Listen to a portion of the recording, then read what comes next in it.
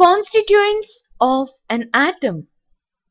After establishing the atomic nature of the matter, scientists became interested to know about the internal structure of atom. It led to the discovery of an additional particle called neutron. Rutherford's experiment on the scattering of alpha rays let us conclude that an atom has a tiny central hard core.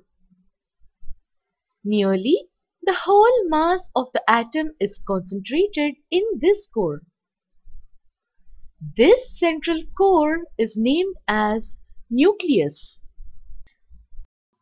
Every atomic nucleus contains basically two types of particles known as protons and neutrons.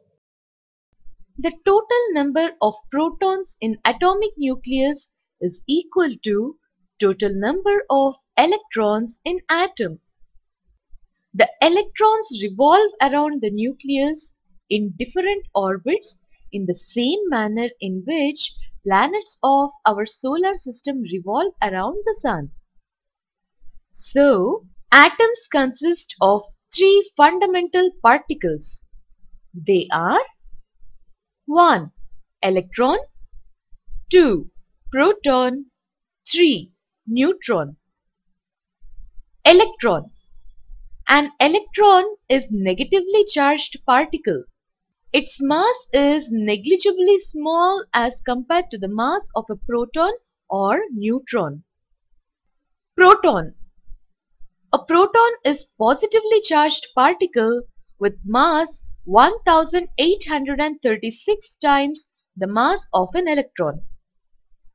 Its charge is equal but opposite to that of an electron. Neutron.